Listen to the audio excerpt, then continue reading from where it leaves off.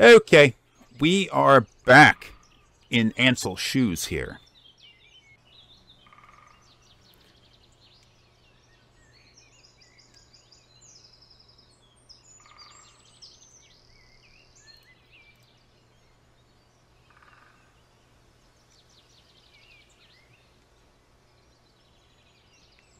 Alright, so we have our first, what I consider a proper dungeon. Now, it's not a dungeon in the sake of being an underground thing or anything like that, but I consider a dungeon to be any gameplay segment where you gotta creep around. I guess really the last place we were at was a dungeon.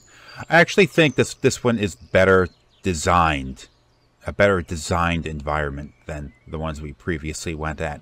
I was getting a little bit better at it by the time we had reached this point. Oh, beat that thing up pretty quick.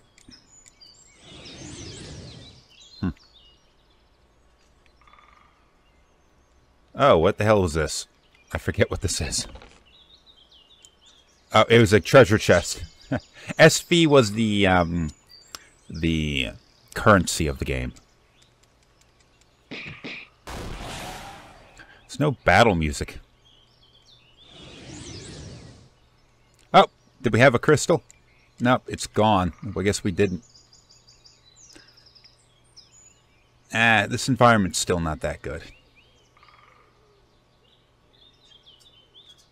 I'm supposed to follow the road. I feel like one of these is going to give me something.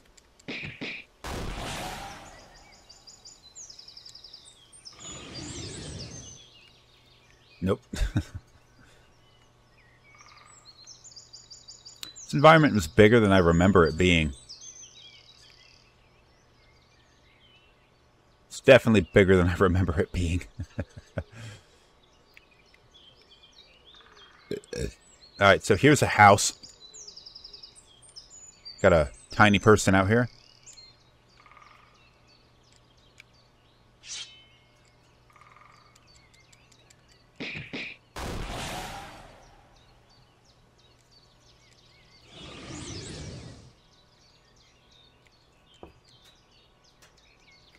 Okay, so I had done something. I was kind of proud of this, although it is kind of a waste of time, I think. I don't know, maybe a player would find some enjoyment out of this. But I had gone and added some mildly branching pathways in the game. Now, for example, encountering this dead character and then checking this door would result in a minor change occurring in the game a little bit later on. I'll detail what that is when we run across it. But where we are supposed to find the wolves is up here. The fuck was that?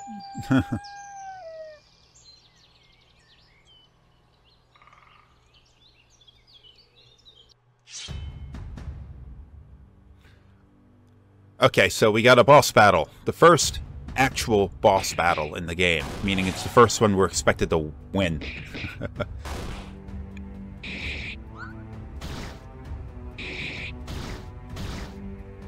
B-claws.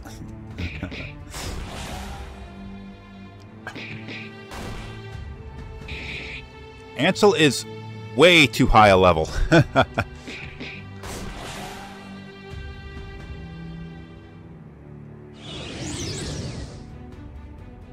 Okay, the animation didn't play, but we picked up the Alpha Wolf soul.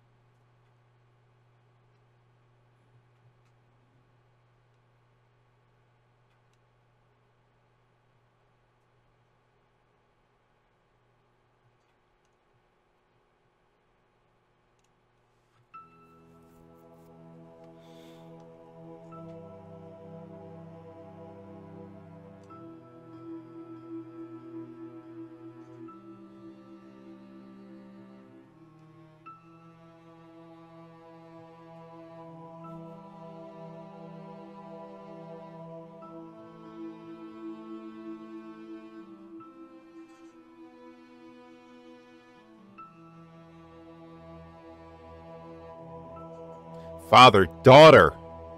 They saved your daughter. What the fuck?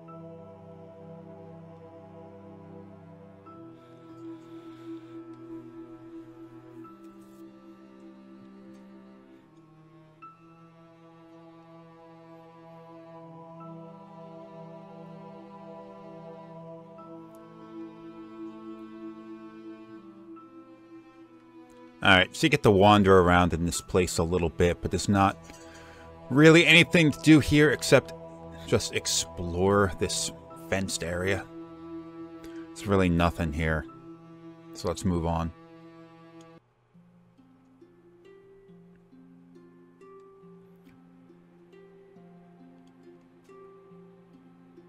Alright, so this is the first town. Towns are, I feel like, a really important thing to have in Japanese-style RPGs, which is why I find the design of Final Fantasy XIII to be just so bizarre. You kind of need these moments to have your characters take a moment and rest and explore and that kind of thing. So, this is the town of Norberg, and the thing I was referring to earlier about minorly branching storyline. Oh my god, look at these trees. They're all fucked up. That guy is over here, and he is way too small. Another character that's not scaled properly.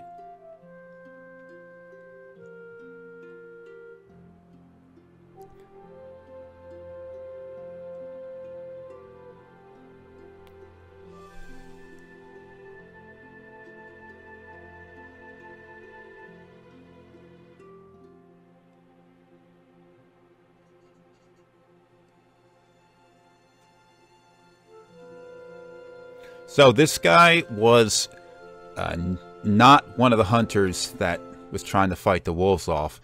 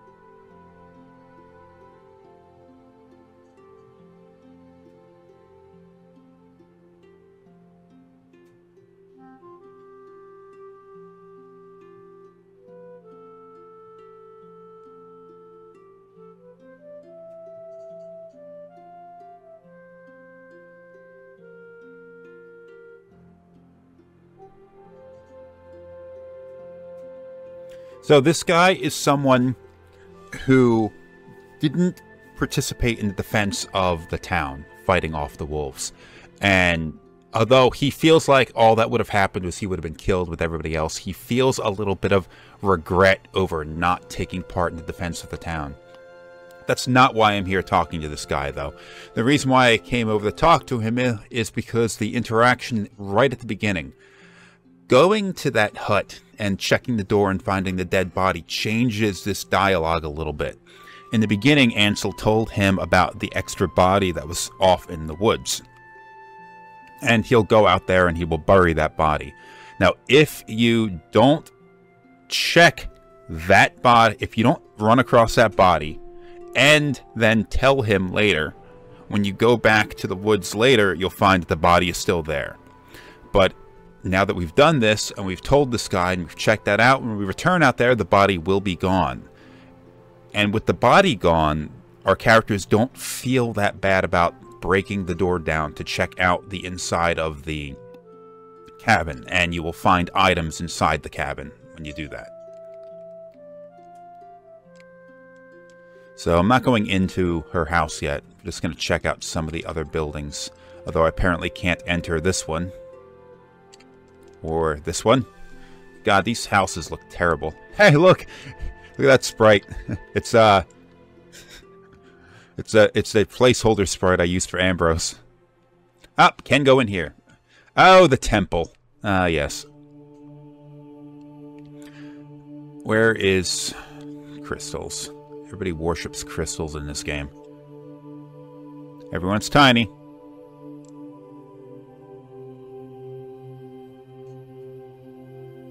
Asher. This game has a sort of polytheistic religion that is, for the most part, shared across the world. Although you do find different sects of this religion focus more on the worship of individual deities in that polytheistic pantheon. There's nothing else in here? I didn't put anything else in here? Whatever. Hey, who are you?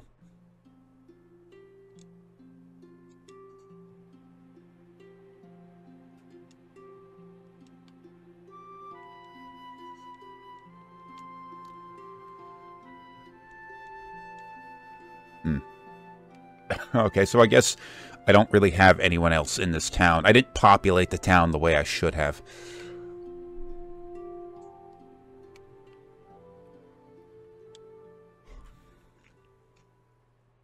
God, I have a different sprite for Yanis here, and he's tiny.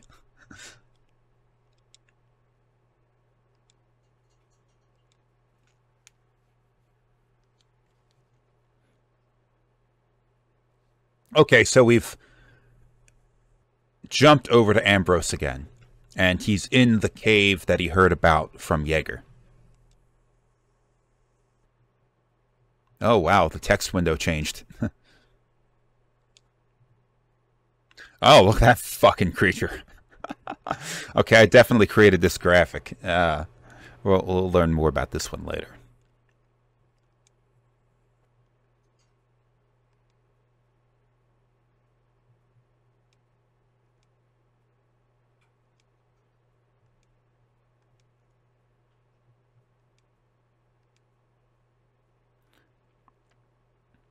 Irita is a... We're going to see this thing later on. This is an awkward introduction. I really should have handled this better.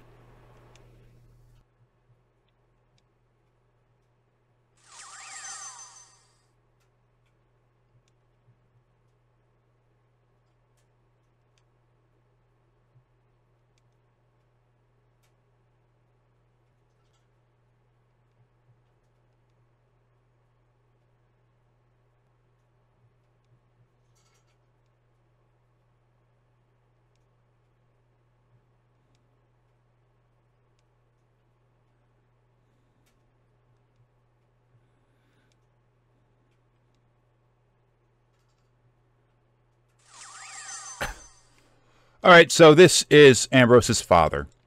Oh my god, you know what? This is fucked up. Because I'm using... Ansel is here. Ansel should not be in this party. Fuck. Oh my god, another error. Ansel is in the party and he shouldn't be. And he's actually taken lead. Oh god, I guess I'm going to have to wait until this scene finishes up. This is a much more of a maze.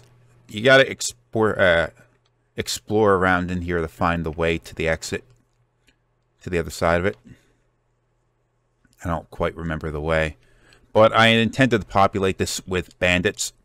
But I haven't yet.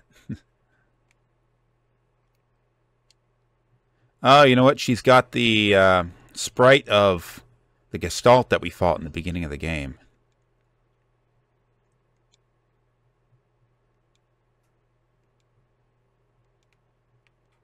Oh, she moved.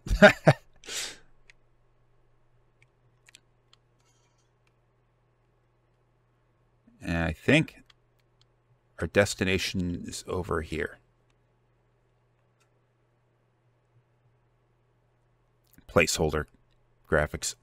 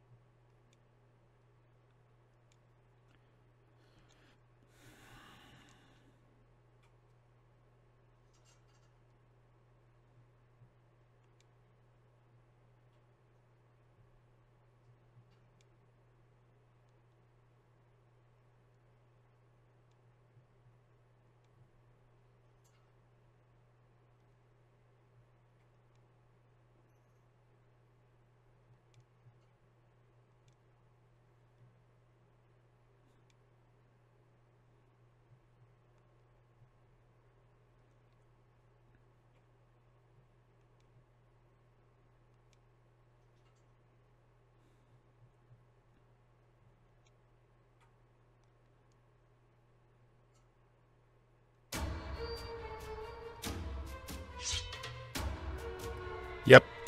Ansel's in this fight for some reason. It should have removed him from the party at the beginning when we entered the scene, but it didn't for some reason.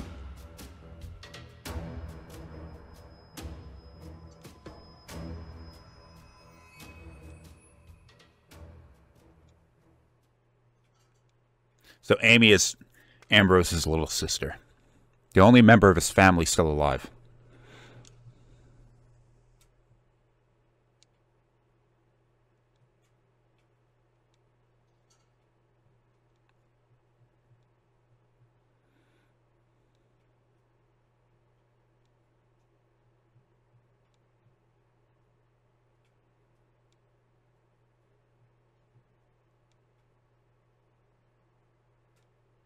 Should have been a question mark.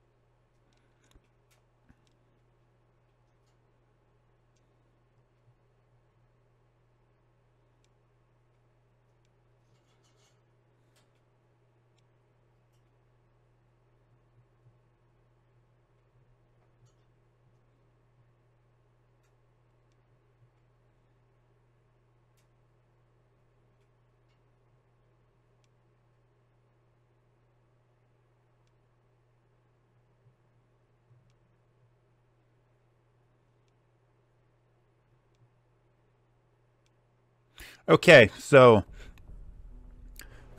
his character portrait's still there. So a little bit of an explanation. It didn't come across that well. Is Kismet is, upon hearing the names of these people, it was starting to give her a little bit of pause, and she didn't understand what was happening, because the names that she was hearing, Ambrose, Jaeger, Amy, all of those, were the names of characters in an old legend that she was taught as a child. Something that had been repeated to her over and over again. It was a legend about the hero Ambrose united with these different people, rescues his sister, fights the hunter, and then goes and defeats the Gestalt. Now, that was the name of the creature that was fought in the intro to the game a few episodes ago. And she, like, gets transported into the story, but it wasn't really a story. It was based on legend. It was based not just on legend, but on history. So she thinks that she has been brought into the past, the distant past, in order to take part in what's going on. Now, Uldir, the god that sent her back, didn't explain to her what her mission was and why he was doing what he did. But he brought her into the past for some reason.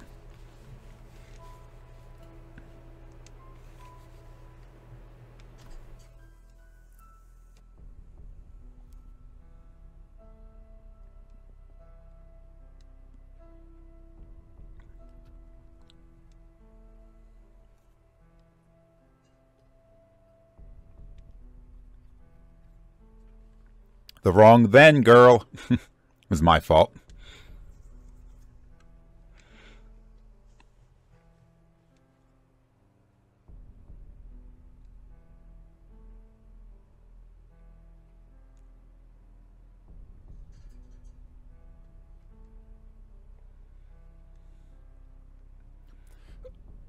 This, what he says doesn't really make a lot of sense. I don't know what the hell I was thinking when I wrote this.